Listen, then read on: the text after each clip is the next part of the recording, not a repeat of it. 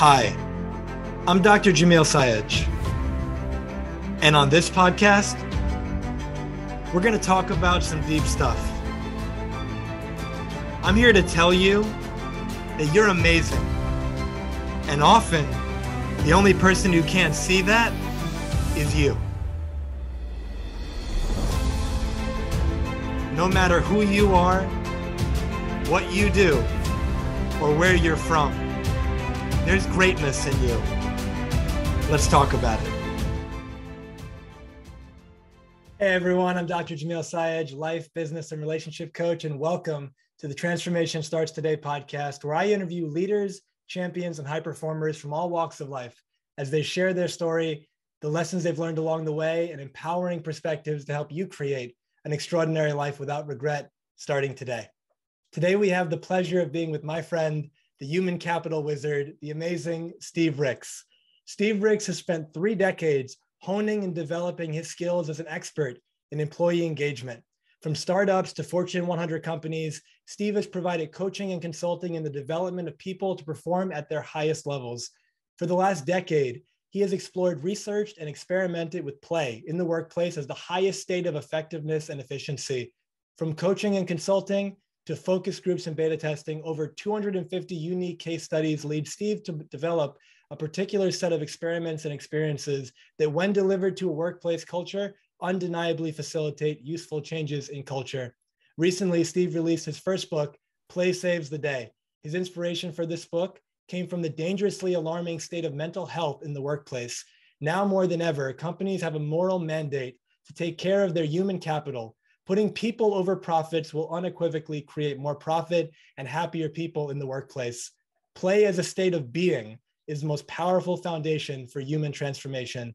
Steve is on a mission to be the prophet of play to help heal the global mental health pandemic. Steve, thank you so much for taking the time to be with us today. Man, it is my pleasure, Jamil. Much aloha from Hawaii. I'm thrilled to be here. And as you read that back, I think to myself, damn straight, Skippy. Like, that's what it's about. I love prophet of play. That sounds so cool. And so you absolutely are that. Over the last year or so that I've gotten to know you. First of all, it's finally getting warm over here in New York, but I got the opportunity to be in Hawaii for a short period of time. I'm sorry we missed each other, but next time for next sure. time. But the weather there is amazing. So I hope you're taking advantage. It's so nice. Always. So how are you doing? Doing well. For our listening audience, Hawaii's been my home for almost 10 years now, but I was off island, 13 different states, 3 countries during the pandemic, like right in the trenches of it all. And I found that during that time, more than any time in my life, my own mental health was challenged. And so it's great now. I've been back here, I think, almost 9 months, and it feels like I haven't missed a beat. And things are finally starting to get back to whatever the new normal is. At least a lot of people are coming and going, a lot of energy, a lot of activity. And so it's good to see Hawaii getting back on track, because it took just a brutal force of all this. I think while I was gone, they shut down to the most stringent requirements 3 or 4 times and lost over 700 businesses. And there's a lot of weary people here. So I'm where I need to be to really start making some impact, and I'm excited about it.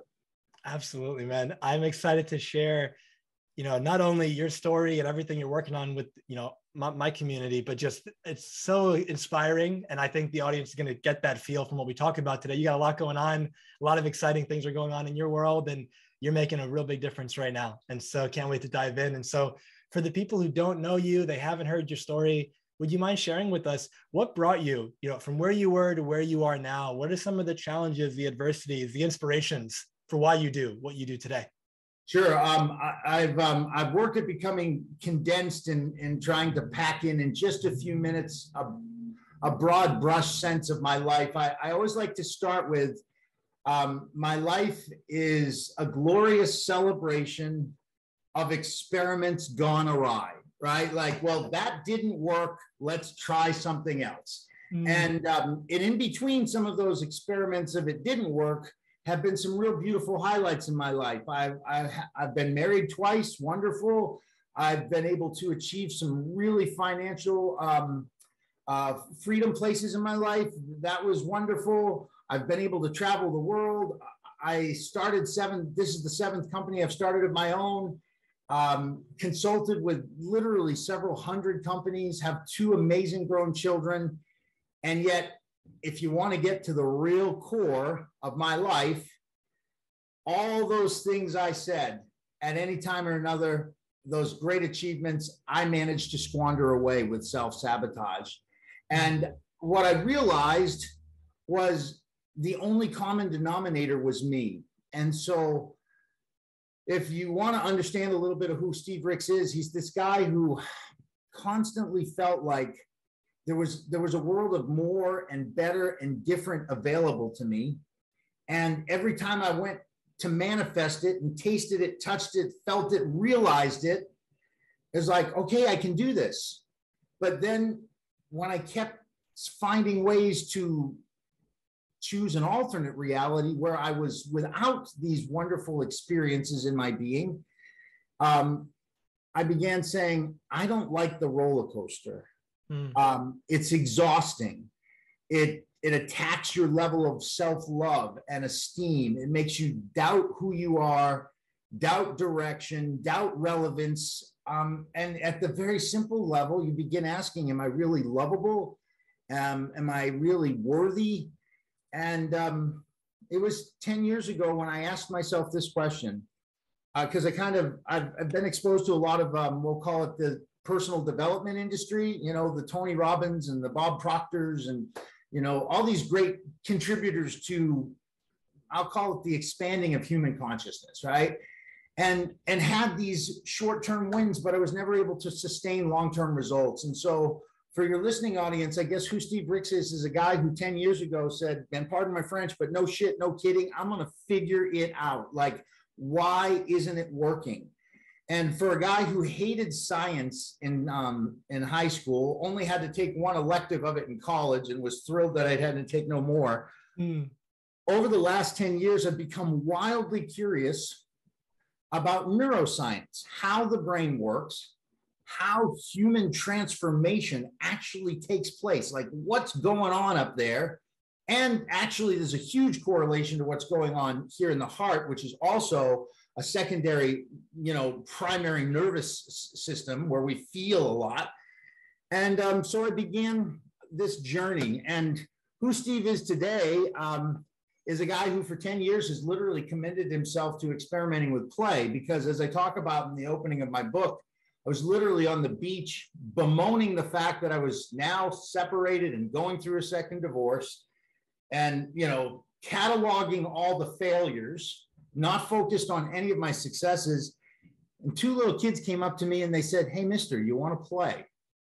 And if you've ever been around kids, and I'm sure a lot of your audience has kids, they have this infectious energy about them. So this moat immediately turned into a sure, why not? And 15, 20 minutes later, after we danced with the waves and made this really crappy sandcastle, but they thought it was the bomb, right? Like they were just thrilled that they had enrolled someone in their mission to have fun. And as I walked back to my place there on the North Shore here in Hawaii, I started writing some notes because what I observed was the pain that had been building over 2 decades and had culminated in these teetering in and out of severe depression. In 15 minutes, it was totally altered. And for a moment, I began to say, wait a minute, does play really create enough mental pliability to like shatter the calcified ideology that I wasn't worth it? Like, could play really, you know, pierce the veil of what is to what isn't and make me see that right there, everything is available to me? Because it didn't mean that all the collateral damage of these past choices had, you know, gone away. I mean, the truth is choices I've made years ago, I'm still working on repairing some of those things because sometimes it takes time to fix the things you messed up. But the one thing that I noticed was that every time I played, I reset the sense of well-being. Like when I played, I didn't feel guilt. I didn't feel shame. I didn't feel, like limited. Everything was open and possible. And there's an enormous correlation between play and curiosity, imagination. I'm sure we'll talk more about it, but that's Steve Ricks in a nutshell. A roller coaster that said, I want to go on the ski lift that just keeps going up. And sure, life has peaks and valleys, but I can say the last 10 years experimenting with play has been the single greatest transformative element in my life over 55 years. So that's me in a bit of a nutshell. I hope that answers your question. Absolutely, Steve. There's so many things I want to comment on. I love it. One thing that you said that I hope our audience, really hones in on, the bunch you said, but there's a few that I want to pinpoint. When those two kids approached you, and if I misquote you, but hey, mister, do you want to play, or some variation of that? Yeah. This idea of, in a way, those two kids that was like the entry point into like the rest of your life. Like that shifted things.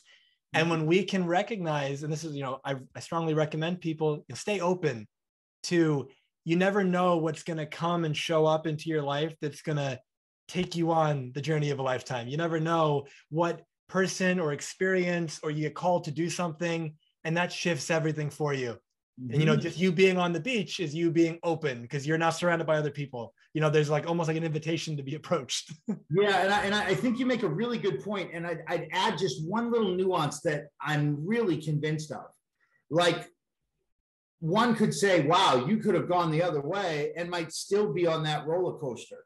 And the truth is, as I've come to understand the science and the biology of play, it was impossible for me to go the other way, because the energetic draw and the invitation to be playful, when it comes and is delivered in its purest form, can melt the hardest of heart, can alter the course of even the sternest of stubborn people. Like, play by its nature is irresistible. Now, there might be people who are harder and in a different situation than me, and they might have shooed them off. But I can tell you this, enough experiments, of enough invitations, of enough playful, limitless, unintended energy, eventually play always wins. I'd never bet against it. Yeah. And there's a word that you use several times in the beginning and just now that I want to allude to, because you mentioned the word is experiment, and you mentioned, science earlier.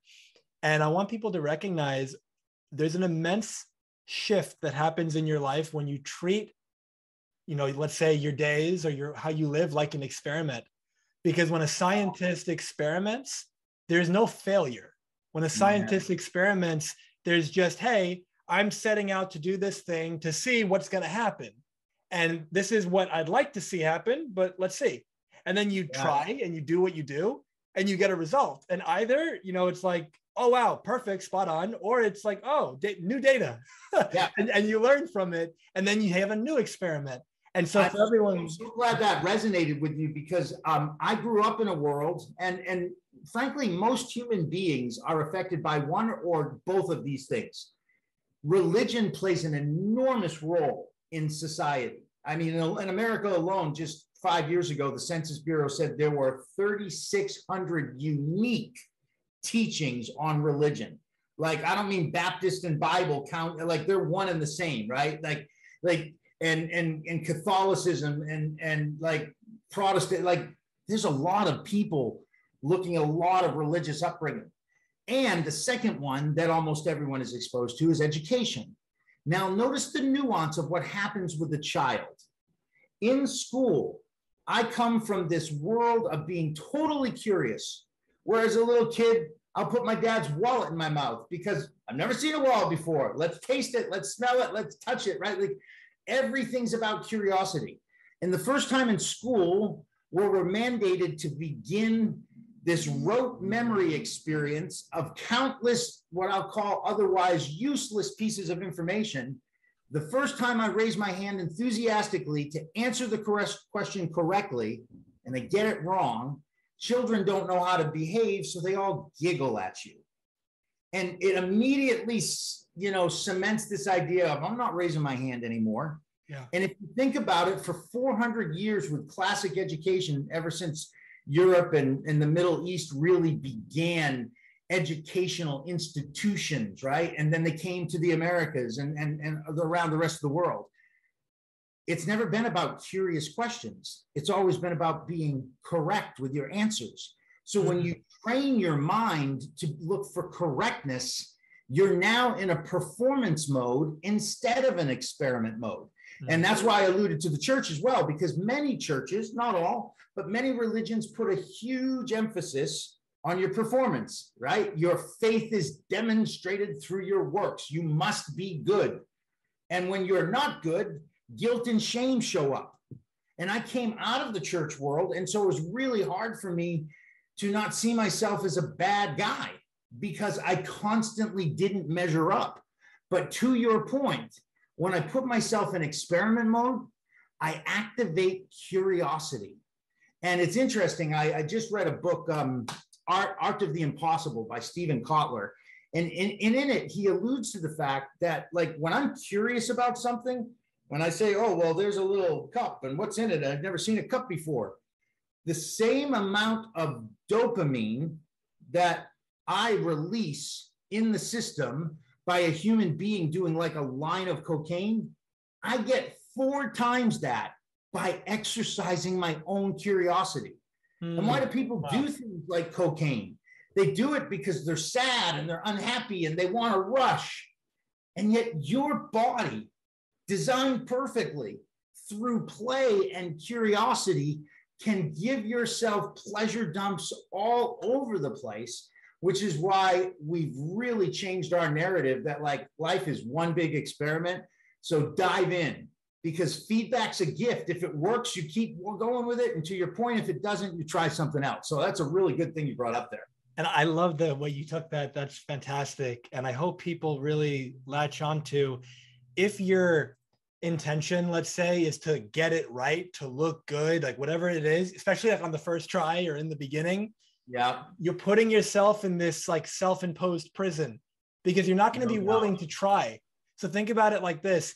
Some people are listening and some people are watching on the video, but I got my hands up right now in like a circle kind of form. And if this circle represents, what I know, like my knowledge base, well, there's obviously like a much larger, let's say, circle around it. That's what I don't know. So my fingers represent that comfort zone, the edge, where when I go past it, I'm in kind of uncharted territory. But every time I go past it, the edge expands. And now I have a bigger circle.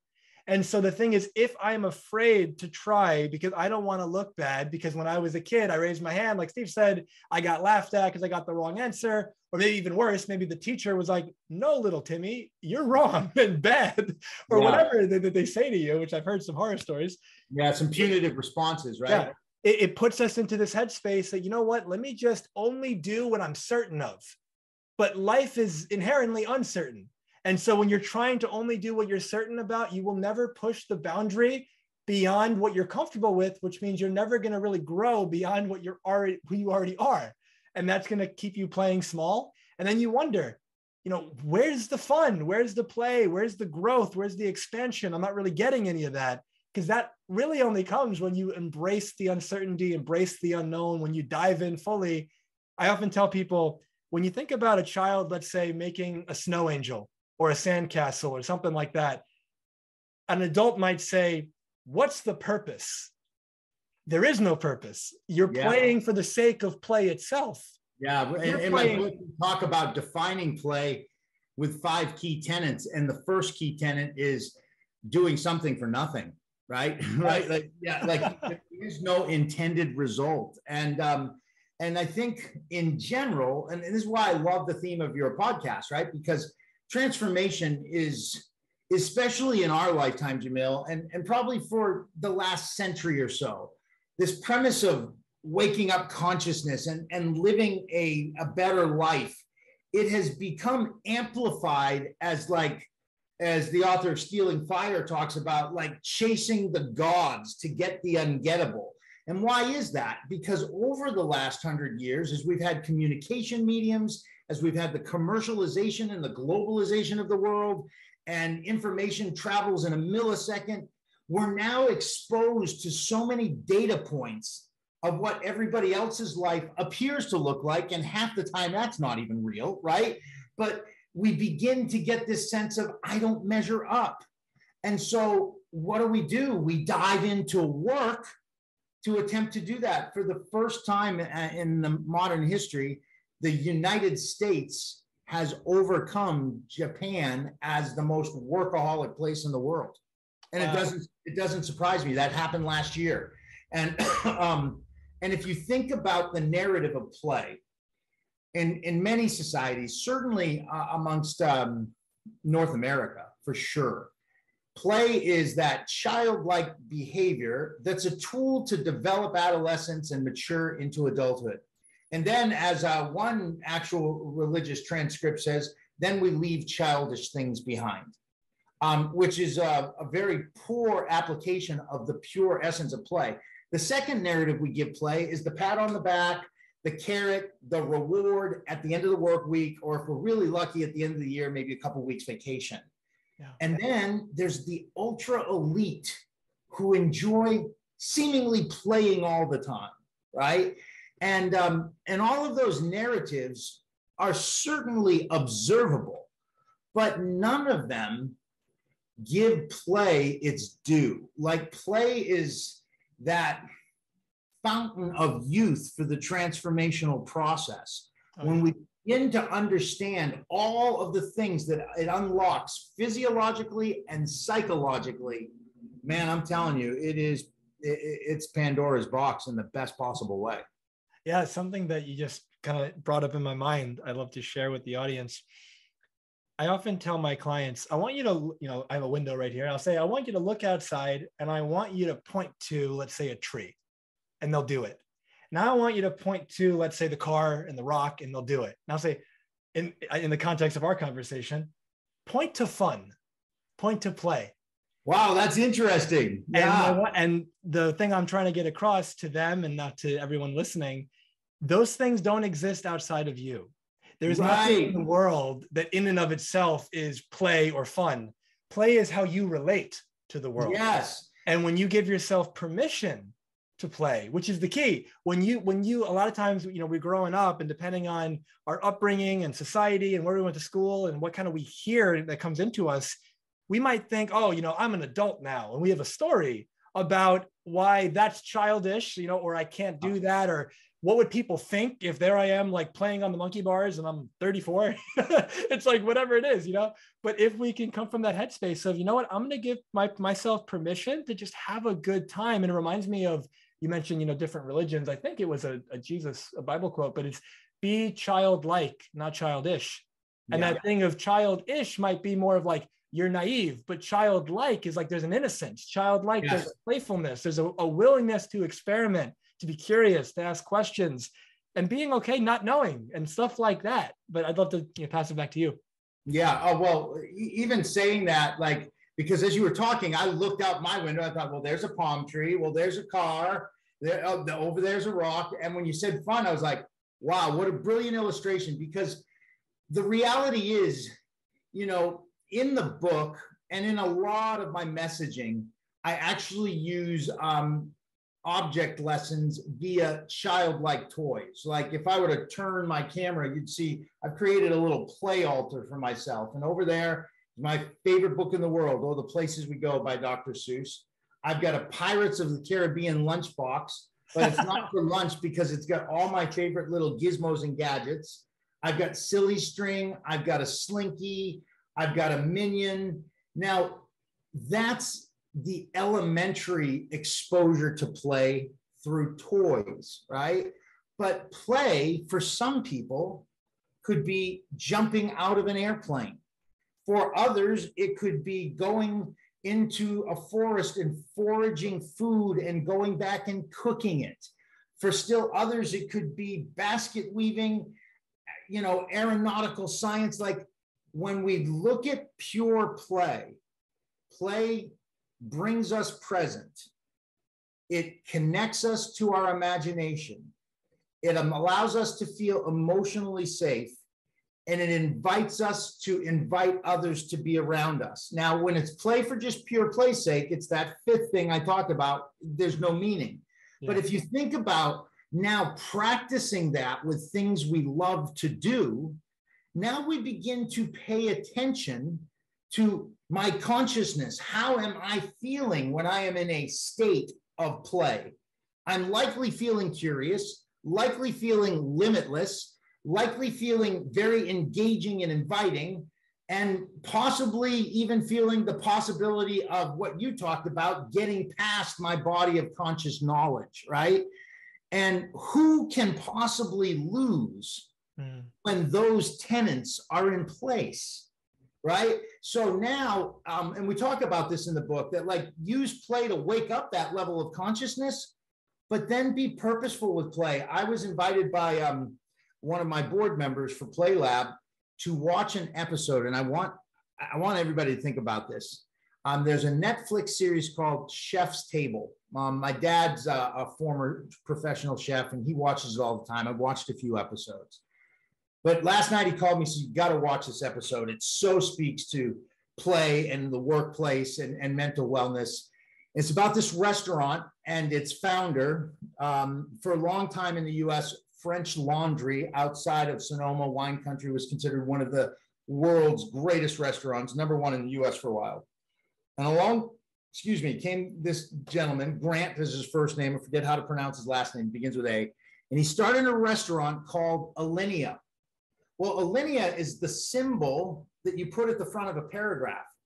And he named his restaurant Alinea because through his classic training at French Laundry and a few other amazing chefs, what he learned is that the beauty of culinary work is not to simply create some masterpieces for which you get known, but to always be creating some new masterpieces.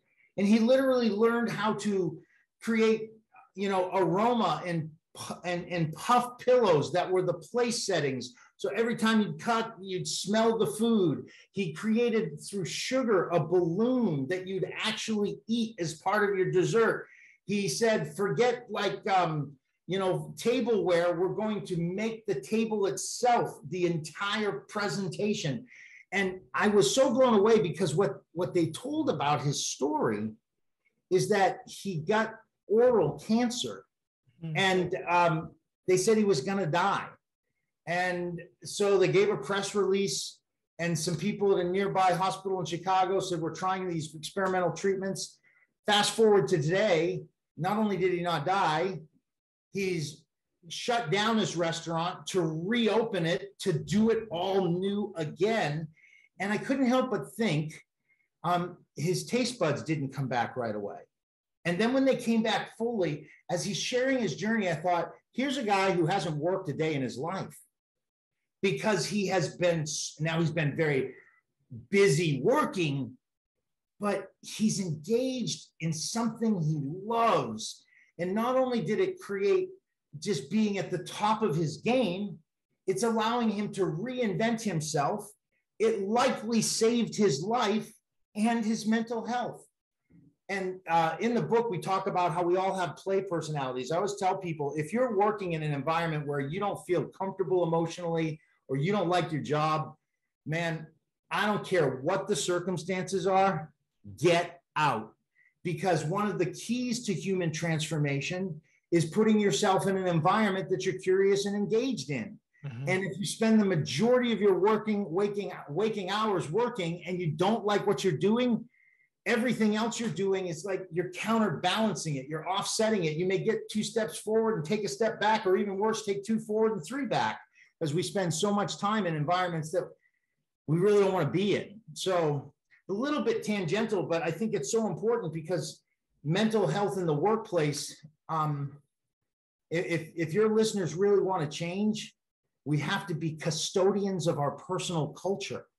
Mm-hmm. Like we have to keep the garden for which we want to grow, which sometimes means we need to till new soil, break up fallow ground, which might mean changing jobs. And I know that's a whole bunch, but hopefully it's relevant to you. No, absolutely. One thing that you hit on there that I think I really want to point out for the listeners, you talked about reinvention. And I mentioned that actually in my last interview. with Carol Mack, this idea that reinvention can be play. Reinvention, when you think about your life up until this point, some of you are listening and you might be saying, there's not a lot of play in my life. I'm not really having fun. I don't know the last time I felt expansion and growth and, pushing the comfort zone and everything we're talking about. And the beauty about that is, okay, I hear you. That's where you're at right now. Would you like to have some play? Would you like to have some fun?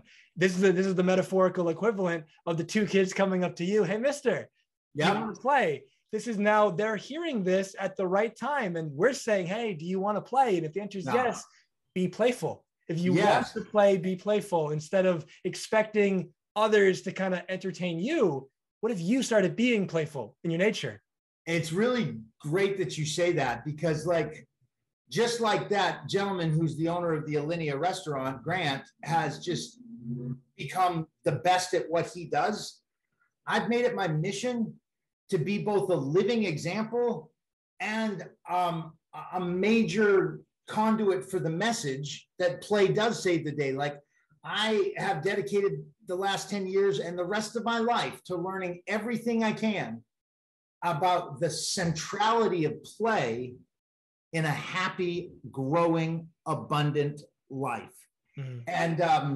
And you mentioned, and it's true, like if you held a gun to some of us, we wouldn't find our way back to the play state, because we get ingrained by our parents, act your age, not your shoe size, right? And well, this is a place for grown-ups. And like, you get conditioned that to let your hair down is crazy. I've been on a bunch of podcasts this week, and one of which was with a former drummer in a rock band. And so I thought, I'm gonna be a goofball. And I got this wig, and I put this wig on with these sunglasses. And he said, you look more like Howard Stern than you do a rock star. I said, I'll take that too. Because, part of play is just being spontaneous and not taking yourself so seriously. And in a state of play, you can be certain you give your body, your mind, your spirit, all of you, the totality of you, the easiest path to synchronicity.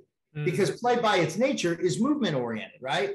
I like to say, if you saw a little lower than here, you'd see I put on a COVID-20, right? Because it was so sedentary. And I'm actually going to the gym after this. I've been working. It was COVID-30, so we're down 10, but we still got a little ways to go. But even for me, because the last few years, I've been cooped up like a lot of people. Prior to that, I had a routine. I would swim on Sunset Beach 3 days a week. I would hike Pupakea Cliffs 3 days a week. And the seventh day was an optional day. Was I going to go snorkeling? Was I going to go for a jog or trail run? Was I just going to get lost, in the island? But I never had to think about exercise because I was leaning into playful ways to keep myself lean, right? Well, now I'm probably here in the city of Honolulu for another 2 months. And then I'm headed back to the North Shore, my playground. Yeah. So in the meantime, I use a gym, but I've had to gamify that. Otherwise I won't go, right? So learning the ways that you find yourself playful can really be useful. And I had someone ask me this on a podcast I was on this week. Well, what if I have just lost my way with play? I'll give you 3 quick tips. 1, if you had a great childhood, just go write down 5 great memories of childhood play and find something that's like it and go play with that. I didn't have a great childhood, but I had at least 3 great memories from childhood play. 1, my dad's house had a big old marshy woods behind it, and I'd get lost for hours. Once my dad had to come in with a flashlight because I got so lost. Mm-hmm. But at 5, 6 years old, running into the woods, you felt free. You felt like, wow, in some sense, you're like, I must be a grown-up. I'm doing this all by myself. But one of the play states is the explorer, the idea of, ooh, this is new, this is different, right? Mm-hmm. The other way I loved to play was any place where I could stick my head underwater. It's probably why I became a scuba dive instructor and logged 10,000 dives, right? So you may not have had a great upbringing, but if you have a few great memories. Now, last one, if you say bad upbringing, no great memories from childhood, then I want you to think about the last 5 times you laughed your ass off, had a great time, had a big smile on your face, and it was not in a work environment. And likely out of at least one of those, we can help you discover play that will activate you right now. And chances are with most people I talk to, it's 3 or 4 of those experiences. Like, oh, I never thought of that as play, right? That kind of thing. Yeah, man. There's 2 comments I'd love to share with you and the audience. And then I have a question for you about your book. The first thing is for anyone listening who might be feeling, you're feeling burned out, you're feeling overworked, you're feeling tired, you're like, I don't have the energy. To me, that is a symptom of a play deficiency. Mm-hmm. And if we can step into, that's a sign, because play recharges you. Play, like you talked about, exploring, you're moving, you're being in action. So there you are thinking, no, I'm drained, I'm burned out. I just need to sit on the couch and veg out. You could do that. You're free to do that. And you probably feel a hell of a lot better and way more energized by actually going and, funny enough, expending energy to go and play. And it's rejuvenating to your spirit. Great point. I tell people in my entrepreneurial journey, I alluded to in our intro, that started 7 companies, this being the 7th. 2 of them were catastrophic failures. 2 I got out even, and 2 made me a little money. And the one that was the catastrophic failure, the big one, actually, I was 6 months away from retiring at 37 years old. And then all of a sudden the markets crashed and it turned into an epic fail. I had like a $7 million bankruptcy. It was horrible. And yet it was very helpful, because what I've learned by looking at all the things I've done in the past is the longest I did anything was like 4 years and 3 months. And as I reflect back on it, it's only because of one of 3 reasons. We had success, or we had failure by then, or I just was like, all right, I've had enough. Like, it's not for me. When I began this company approaching 9 years ago, I remember people said, because my particular application was how you use play and imagination in the workplace to help improve performance. That's where I started. Today, that's clearly one of the byproducts, but Play Lab's mission is to create happy, playful humans everywhere. So we got a lot of work to do. We do it by redefining play so we can reimagine work and thus redesign the human experience. Now, in these last 9 years, I've probably had 7 different business plans. I still owe some past investors for things that quite didn't work, but we tried, experiments, right? That's part of what I told you, some decisions you still got to take care of. But not once in the last 9 years, not once, as hard as it has been, I became a millionaire in half that time and lost it in half that time. But not once in the last 9 years have I thought, this is hard. Yeah. And yet there have been many elements of challenge, right? People telling you it's not going to work, taking $25,000, $50,000 and investing it in an experiment and it doesn't work, right? That's not fun necessarily, but the underlying premise of, I know this is going to work. It's just a matter of experiments till I figure out which ones. Yeah. Has had me fully engaged. And to your point, some weeks I'll be, quote, working 70, 80, 90 hours a week. And yet I wake up ready to go. Yeah. Because I'm like, here we go. We get to play with play some more and really spin the possibility of how lives can be changed because of it. And I think, wow, my God, am I so blessed to not have to work, but to play. And I like to say this, and then I'll hand it back to you. Work is not the opposite of play. The opposite of play is resistance. Mm. Like, I am so fully engaged in what I do, I'll work my ass off, but it don't feel like work. It just feels like curiosity and engagement and excitement to see, like, we just launched 5 uniquely different experiments the last 2 weeks to help proliferate this new book I've released. And I'm not particularly worried about which ones succeed and which ones don't. I'm just excited that we got 5 experiments to look at, because if those work, we'll keep pushing them out. And if they don't, we'll go get 5 more, because one way or the other, we're going to get this book to the world, right? Like, that's what play does to you. That's what play did to that guy, Grant, who owns that business. When he decided he could live and he could cook without taste buds, he became way more creative and his family life was better. I mean, it's just an amazing episode. People need to watch it. But yeah, if you haven't noticed, I'm kind of sold on play. Yeah, absolutely. Something that came to mind that I wanted to share with the audience, and I often tell, clients of mine this, and I point things out. Notice how we create our world by generating it through language. And so the word play and the word work are just labels. They're just work. At the end of the day, they're just your life. And so how you relate to it, if we relate to life as play, like Steve is suggesting, and we live our life in such a way that we take the full ownership and we put ourselves in a situation that we really want to be in, that we enjoy, that we love, life becomes this beautiful dance. And the thing that comes to mind is, in my own experience, similar to yourself, I feel very blessed that my work is my play. They're one and the same. And so when I come from that headspace, I disappear because I'm one with the process. Can you hear me, Steve? I think we froze.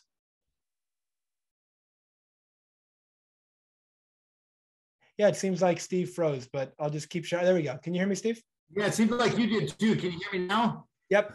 Yeah, I can hear you now. And so all I was saying, though, when we become one with that process, it's almost like we disappear.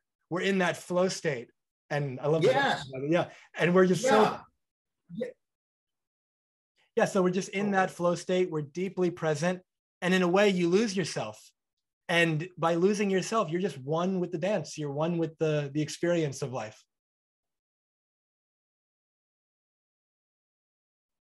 It seems like we're freezing again a little bit. Yeah, so just lost Steve. He'll be back in a moment. But I'd love everyone in the audience, or rather everyone listening, be with yourself and ask, how could I play more? What are the areas of my life that I could really experiment with? What's some stuff that I've been meaning to do? Some stuff I've been longing to do. Steve mentioned earlier, he likes to snorkel and go to the beach and hike. Maybe that's you. Maybe you say, you know what? I want to go to a cooking class. I want to go to a dance class. I want to experiment with my friends. I want to enjoy myself. Maybe there's some experiences that you haven't had in a long time that, like Steve said, you think back and there's some really happy memories that you have. And you go, wow, that sounds like a lot of fun. That by itself right there could be a game changer for you to step into fully. All right, we're back. We had a temporary internet issue, but we are back up and running, diving into this amazing conversation with the wonderful Steve Ricks. And so, Steve, as it relates to this fantastic book that you've just released, Play Saves the Day, I'd love for you to share with our audience, and a lot you've already maybe mentioned, what inspired you to write this book? And I'd love for you to share as well that fascinating statistic you shared with me earlier before our call about the 9 out of 10. So please take it over. Yeah, sure. And for your audience, my apologies. Technology 1, Steve 0. We'll make up for it, finishing strong. To start with, the inspiration for the book was born out of a couple things. One, as an 8-year-old company at the time I started writing it, we're now into our 9th year. It became clear to me that we're talking about something that is so foreign as far as a tool in the workplace, as far as a tool in personal or professional development. People just don't think of play that way.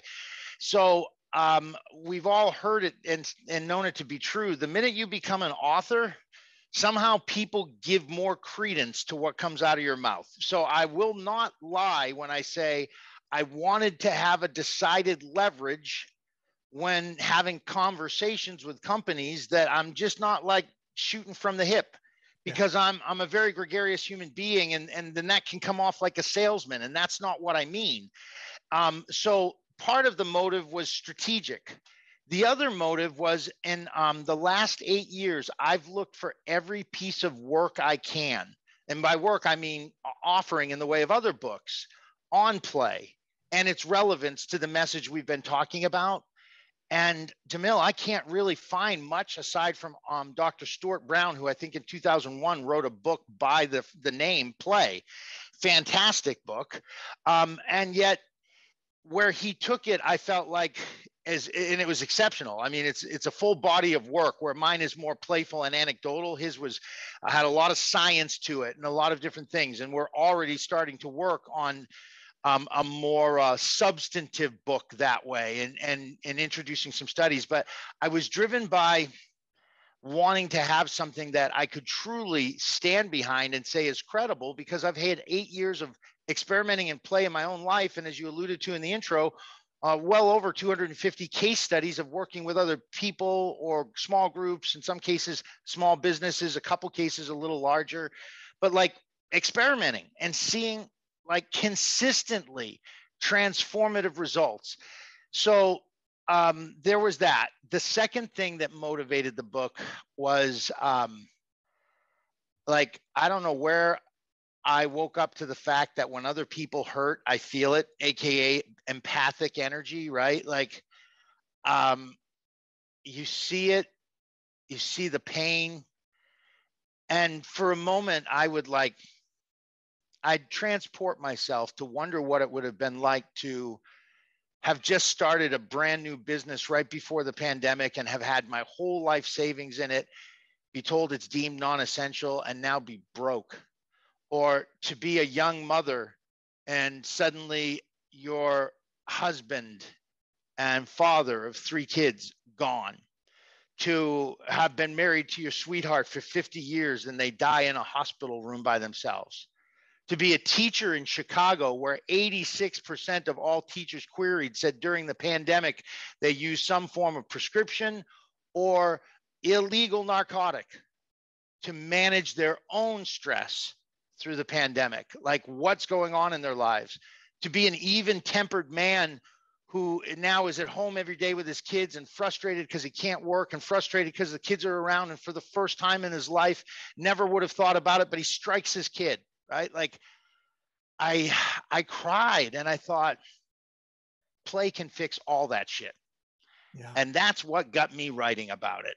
And when I wrote, I tried to write from feeling what those people might feel, because for all the glorious mess ups in my life, I've never felt any of those kinds of pains before. I've felt pain, much of it self-induced, but nothing like what I just described. And so initially the title of the book was The Pandemic Playbook, Your Guide into a Happy Life of Mental Well-Being, right? And of course, we shift that because I think a lot of people are tired of talking about the pandemic. However, there is a greater pandemic that was here before, was ignored before, and cannot any longer be ignored. And that is the one of the mental health crisis globally. And just the term mental health, and, oh, you have a mental health issue. Oh, you're seeing a shrink, or you're a psychiatrist, you have to take prescriptions, you go into a 12-step meeting, anger management, so whatever. Like, people got compartmentalized in very unhealthy ways, right?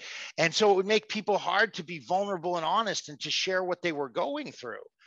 And so when I saw some of these most recent statistics, and I'll share a couple with you we were talking about before the show, only 5% of people in the workforce today, this is based on a survey of about a million respondents across Fortune 1000 companies. So this is not some small sample size. Only about 5% said they see any solid evidence that their workplace creates outlets to support mental health issues. That means 50,000 out of a million people, which means 950,000 people don't see the support they're working for at work. The other powerful statistic is 9 out of 10 people. So 900,000 out of that 1 million people surveyed said the place where their stress comes greatest is from work. So, yeah, this book is like, I want everybody to read it. I'd be thrilled if we had 7 billion copies sold someday in all the languages necessary. But like, practically, I mean, we have some big goals. We want to see hundreds of thousands, even if not 1 million people, pick this book up over the next year, because who knows what curious, playful conspiracies for well-being get created when 1 million people start scratching their head and says, let's play more. And I know that's bigger than me, but I sure as heck want to be an instigator. That's why I wrote the book. That's why our target are HR directors, C-suite leaders, organizational health associates, anybody who has influence with other people. Yeah, I double dog dare you to go download the book and read it, because like it's generally specific on purpose, so it applies to all. But we're building a whole subset of experiences and experiments that give people something to build on once they've activated their own curiosity. Does that answer that? Absolutely. Something that my own challenge to the audience, you just threw down the gauntlet, right? To download the book. And I second that. And a different challenge, just like in the beginning of our conversation today, when Steve mentioned those two kids who said, "Hey, mister, do you want to play?" And that invitation changed everything.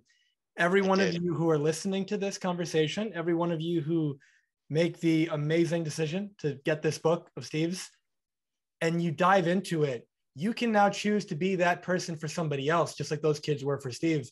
You can be that agent of play, that agent of fun. You can show up and be playful and be curious and ask fun questions and even say, "Hey, come play with us." Now, that's right. They're free to say yes, they're free to say no, but that's got nothing to do with you, but you can make the invitation.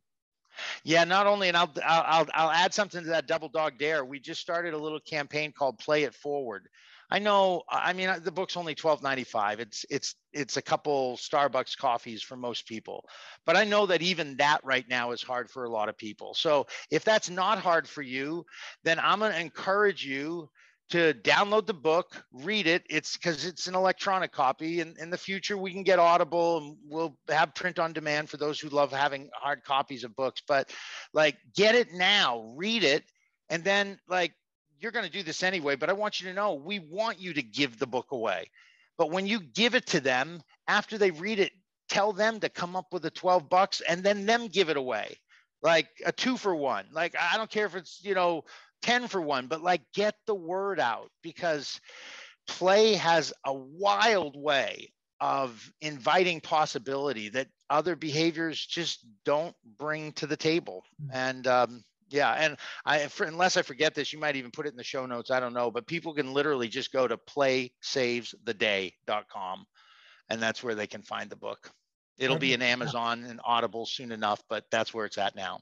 Yeah, well, that'll definitely be in the show notes. A question that came to mind while you were speaking. So some of the people listening right now might be managers, they might be executives, they have teams that they have say in like a company culture, what goes on. If you were, let's say, like emperor of the earth for a year, and the way that you dictated, this is how you run a company, this is how you create a company culture, this is how you take care of your people, what would be a couple ideas that you could share that would really make a difference from what you've seen? Well, to start with, that's a great question you're asking, because we're targeting people like that, right? We've already had 2 companies buy bulk copies of the book at a significant discount, and then they're going to give it to each of their employees to read. And the book actually has virtual experiments in it. So it'll take you to a website, it'll take you to a social media site. It will give you a chance to connect with others and to give us valuable data in an anonymous format to help purpose to all of you so you can learn from it, right? But on the back side of that, what we're doing is we're inviting people to a virtual workshop called Hey, Mister, do you want to play, right? And it's literally teaching people 3 simple principles that can dynamically transform any workplace in 90 days if adhered to. And so the first thing I would say to people who are in these roles, the past is irrelevant. The less of your management style and your leadership principles and your understanding of culture that you usher to the future, the better. Like, if you have the courage, put a whiteboard out in front of your office or your company or your department head that you manage with the words blank slate, and invite your team to improvise, to innovate, to ideate, to create together the core values necessary for people to feel emotionally safe and professionally curious, and therefore fully engaged in being there. One of the biggest problems in the workplace today is, for decades, the disparity of the high-end C-suite leader salary and all the comp and perks and benefits to the average worker continues to grow. And until that gets lower, and until those dollars are poured into the development of the people at the core level of the company, like, it's time to put the people before the profit. And when you do that, you will have more profit than you know what to handle. So my biggest invitation, like if I'm that emperor for the day, all right, Control Alt Delete. You start your company new today. Maybe your product is the same, but you reimagine how you're going to, engage your client. You redefine what the workplace feels like and looks like. You invest in your management to find ways to bring play into their professional tool belt. These are some of the things I'd share. I would do with people if they called me, for sure.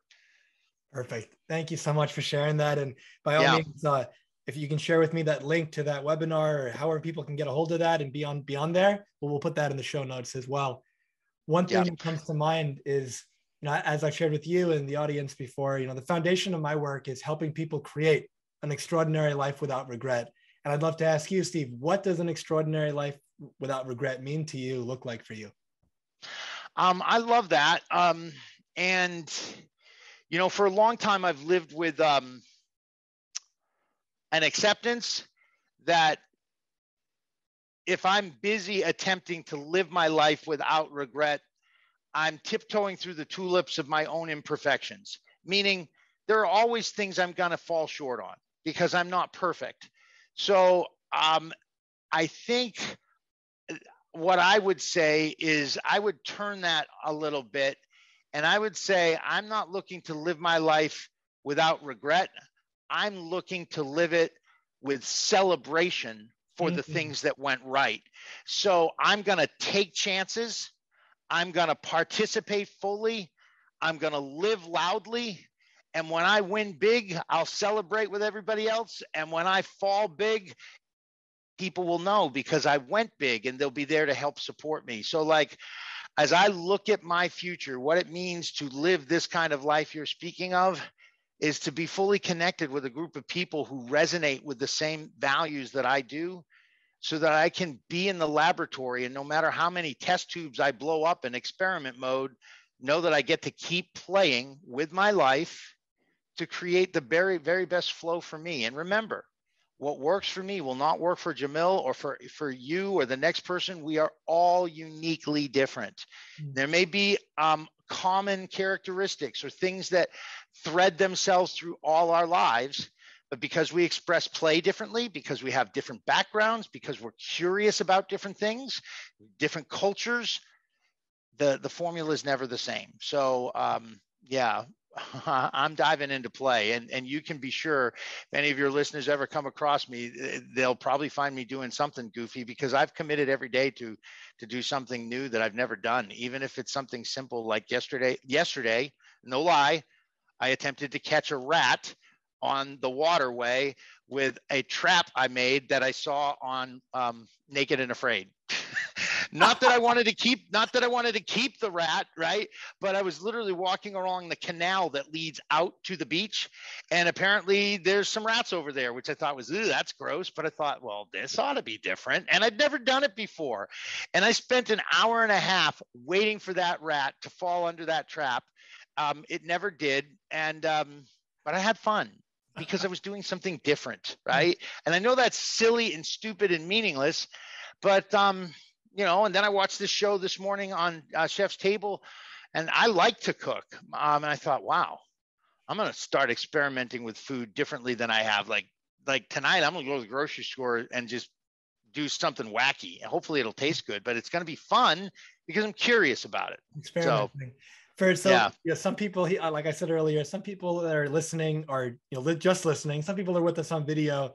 Regardless, whether you just heard Steve or you are seeing and hearing Steve, so much of what he just shared, his energy just bounded. The voice changed, the way he was carrying himself changed. And this is representative of what it can look like when you just step into your passion, your purpose. You're living from play, you're living from spirit, you're living from fun, you're living from enthusiasm.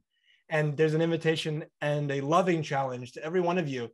Find that version for you of whatever that looks like for you. And can I give you one object lesson that they'll never forget for those who actually can see it? Please, yeah. Okay, cool. So I am a huge believer in remembering things, right? You'll know when you're playing when you're mentally pliable. And so And so for for me, those that are listening, he's moving a yes, slinky up and down. Yeah. I'm moving a slinky. And I think probably most people know what a slinky is. It's crunched up coils that you can make move all around and manipulate. Mine happens to be bright colors of the rainbow because when I grew up, it was just metal and it would rust. But like, I keep this with me because I feel what stress feels like. I feel what rigidity feels like. I feel like I know what closed-mindedness feels like. And when that shows up, time to get the slinky and start being mentally pliable. Say, okay, this is how I feel. But what if I gave myself permission to think and feel something different? Once again, experimenting. So if nobody ever did anything but get themselves a slinky, it becomes an invitation to experiment with play. Yeah, I love that. And so I think slinky sales are going to go through the roof now. Yeah, and I don't own slinky. Yeah. And so given it's a good thing. Given all of that, all the wisdom that you've obtained, the life lessons you've learned, a fun question I love to play with, if you could go back in time, speak to 18-year-old Steve as you are now, knowing what you know now, what advice would you give him? Is there anything that you would ask him to start doing, stop doing, anything that you think would be helpful for him that someone who's listening now around that age could learn from? Yes. And this has nothing to do with play. However, at a very young age, 4 or 5 years old, I lived in a household where white lies were part of the conditioning of our life. So I'd pick up the phone, I'd screen it for my mom or dad. I had to put my hand over the receiver. They'd ask who it was. When I told them, they would tell me what was convenient for them. And what generally was convenient after a hard day's work was tell him he's out in the backyard. You'll have to call back tomorrow. Or, oh, she's out with friends or she's sleeping. And what I learned at a very, very young age is as long as it doesn't hurt anyone else, if it assists you, then it's okay to lie. And by 18, I had perfected that craft. And it took me until my late 30s, almost 20 years ago, to really come to grips with how destructive of a life force that was and how it worked totally against the transformative process. Because remember, I also got brought up in that world where it was all about performance. So like you had to put on your best. So when I knew I didn't do my best, I still wanted to be loved. So I began lying, or we like to soften it by saying embellishing or exaggerating, but it's still not the truth. And we have to ask ourselves why. So I wouldn't say just for young people, I'd say for all of us, this is a great opportunity to look at something. And play gives you the ability, pure play, to not give a rat's ass what anybody else thinks, because you're totally comfortable in the moment. So whatever it is, it is. So there's no need to embellish, right? It's just, now it doesn't mean that kids don't embellish, but where does that generally come from? Well, maybe people will like me more, right? And so the sooner we can get to the core of speaking truth to ourselves, the sooner we can get down to the business of transforming. Awesome, man. Thank you for sharing that. And my pleasure. We just took a moment to play kind of with the past. And now I want to take a moment to play in the future. And so if you met future Steve, he lives a year in the future and he's already achieved the success that you'd love to achieve over the next 12 months. How would he advise you now? The same way he would advise me the last time I was asked this question in a personal development class I took 11 years ago. He would simply tell me the words, keep paddling, you'll find your paradise. And let me give a little color to that. Like for me, I love being on the water. I love playing, as you will obviously come to see or hear through today's show. And I love Hawaii. Well, there's a lot of history and some mythology around how Hawaii was found, but there is this sense that to the very day, this energy and this physical representation is no longer here, that I want to be going where I've never gone before. And so I don't see a Steve at 60 who has settled down. I actually have it in a notebook. Also part of why I'm getting back in the gym. Like I got 10 years before it's my goal to climb Mount Everest at the age of 65. Wow. And that simply requires a certain way of living and being and believing. And of course, I would never put my life at risk in the sense that, you go with someone trained well, and if they say you can't make it, you stop, you go down, no questions asked. But the premise of my curiosity says, wow, that'd be cool to look from the top of the world and say that I was seeing things like I've never seen them before, right? Like, and some people really kind of do those kinds of things because they're like trophies on their adventure belt. For me, I'm just curious what it would be like at 29,680 feet or whatever it was, right? And maybe I'll get there, maybe I won't. But this is the premise of the way I see my life. Like, this may even sound silly to people, but like, I think it'd be really cool to live to 120 years old and be super healthy. Like, why not? Because, and some people say, well, why would you want to live that long? Well, if you spent much of your life trying to figure out how to be happy and now you're happy. So in short answer, the Steve a year from now is going to say, keep paddling, find something new. Something that you said that I hope people really latch on to, that would be cool. Whatever that is for you. Yes. Dive in, like lean into that. That's right. Totally. Yeah, because cool looks different for all of us. But if it feels cool, that means it's curious to you. And that's where you get that transformative energy to really engage and change. Yeah. And some people might feel, that would be cool. But then they think about it. And then that story comes in of, but I can't for all these reasons. Yep. And my loving invitation is, what if you just questioned that story and said, but what if I could do it? Like, what if it worked out? And then notice, how will I find out? Well, I got to try. It's the only way I'm going to know. And so as we wrap up, Steve, I really thank you you've been here for a good amount of time. And as have the listeners, I'd love to ask you, what is the biggest risk that you've taken that you're deeply grateful for, and why?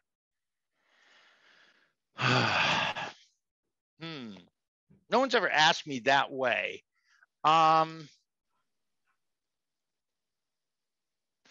Probably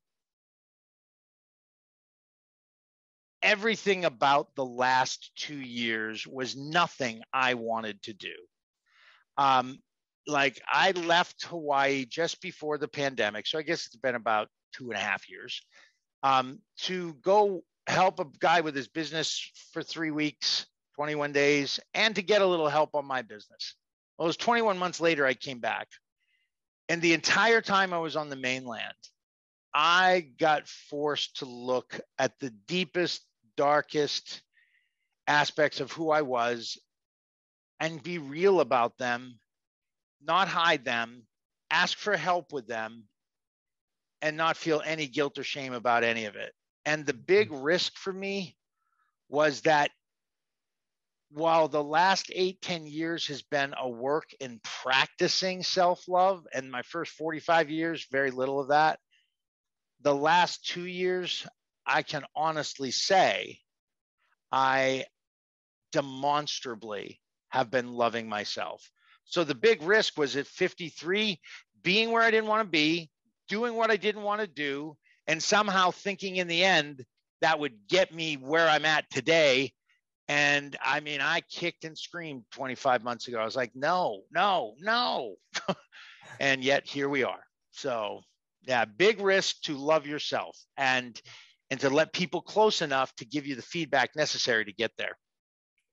For everyone who's listening, I strongly encourage you to rewind a minute or two and re-listen to that answer, because the secret to obtaining everything that you want is in the answer that Steve just said. And I'll leave it at that, just so you go back if you're curious. But the answer is all there. And so, Steve, how can our listeners learn more and connect with you?